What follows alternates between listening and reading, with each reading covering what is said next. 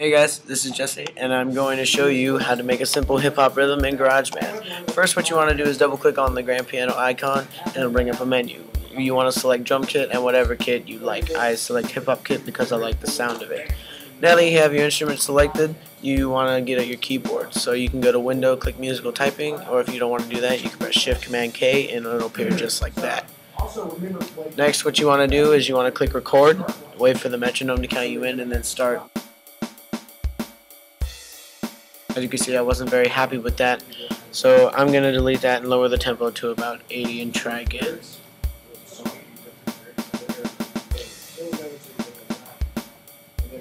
Click record, wait for the metronome to count you in, and then proceed with your typing.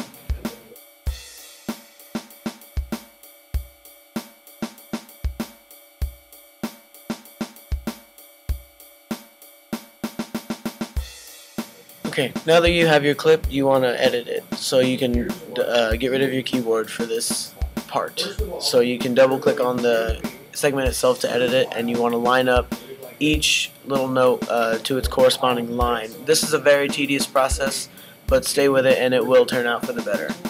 Once you have it all edited and to its corresponding line, you can add as many notes as you want to it. It's your music, do whatever you want. Then you want to play it back. If it sounds weird or something's off, then you would want to fix that, obviously. But if it sounds okay, then you can proceed to the next step, which is, in my opinion, you need to add a hi-hat.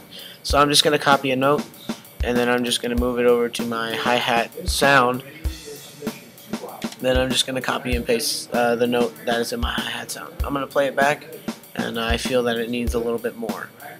You may not feel that it needs a little bit more, but it's your music. So again, copy and paste it. This is also a very tedious process. And once you're finished, you can then play it back, and if it sounds good, then you're finished. But if you think it needs a little bit more, then you might want to proceed to what I'm doing right now.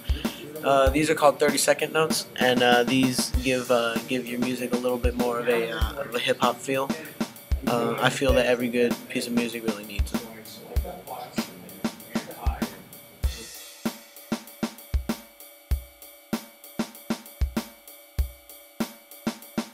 Next, you want to play it back, and if it sounds good, then you're finished. If it doesn't sound good and you feel that it needs to be a little bit longer, then you do that. But what I do is I like to add a drum fill at the end, because most hip-hop music that I listen to has a drum fill at the end of 4 bars. So I'm going to add a little 30-second note drum fill at the end of my 4 bars.